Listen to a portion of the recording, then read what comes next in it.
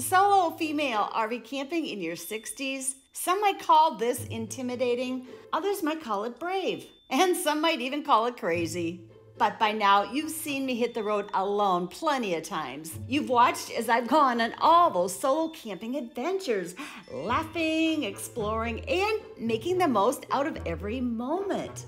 I know it all looks like fun, and it is. But today, I want to share something with you. There's a side of solo camping I haven't told you about yet. There's a side that I've been keeping a bit of a secret. The truth is, it gets lonely.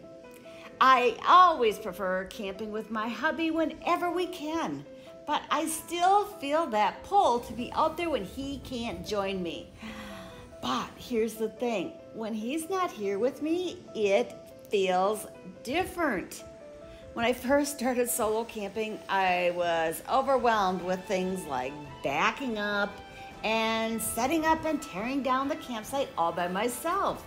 But over the past few years, I've gotten pretty comfortable doing this all by myself.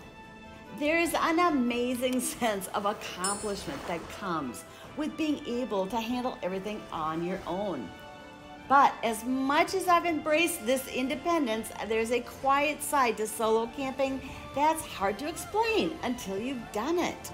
Being out here surrounded by all this beauty, just me and my dog Thor, it's beautiful and it's peaceful. It's why I keep coming back.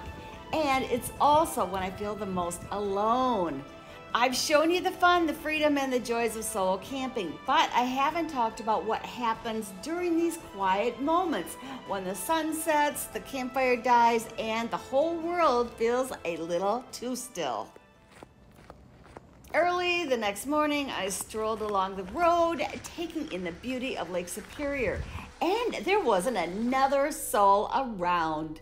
I ended up wandering into Herbster, a little rural town less than a mile from my campsite. It was so quiet, charming, and quaint. It was the kind of place that makes you feel like you've gone back in time.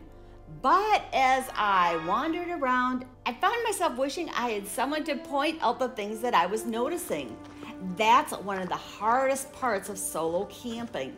It's not the logistics or the solitude, it's just not having someone right there to share that experience with you. When you're alone, these experiences belong only to you. And while, yes, there is a certain strength in that, there's also a bit of loneliness. But there's another thing I've also discovered. Loneliness doesn't mean unhappiness. Yes, solo RV camping can be lonely. Yes, I miss the companionship, but it's also helped me grow in ways that I just never expected.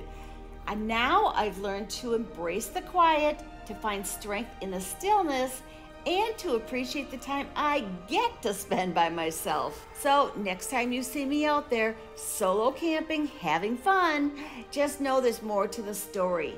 It's not all campfires and sunsets. There's a quieter side to this journey. A side I'm learning to embrace one campsite at a time.